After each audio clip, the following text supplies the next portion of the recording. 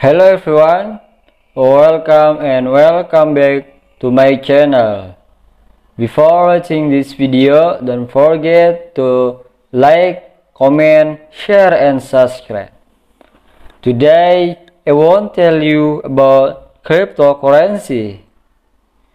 Credit cards should not be used for crypto transactions.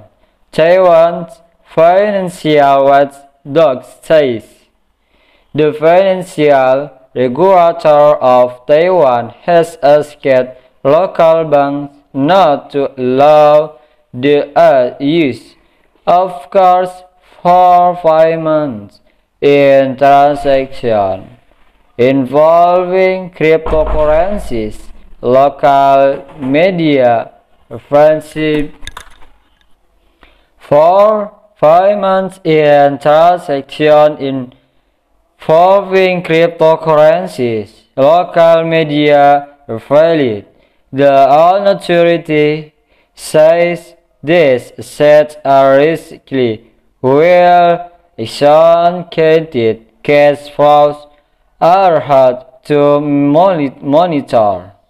Taiwanese regulator urges banks not to allow crypto-related payments with bank cards. Taiwan's Financial Supervisory Commission has told credit card issuers and banks to effectively prevent their customers from using credit cards as a payment instrument in transactions linked to cryptocurrencies, according to a report published by the business news portal UDIN. The watchdog is catching the latest crypto market downturn as well as presenting customers over money laundering risks associated with the virtual assets, which is also described as highly speculative and extremely volatile. Financial industry sources claim the FSEC instead the call in a letter to the bankers Association of Taiwan earlier in July. This week, the authority naturally denied the news norm commented entirely. Later, it confirmed to forecast that it had asked credit card agencies not to seek on crypto service providers and merchants.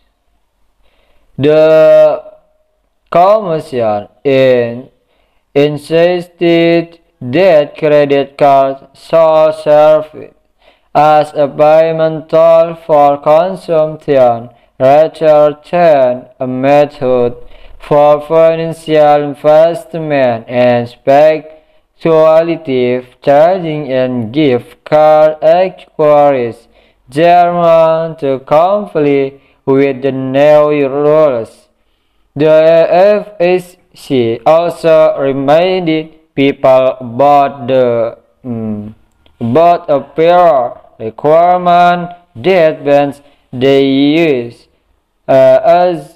of credit card in payments for transactions linked to stock futures and options.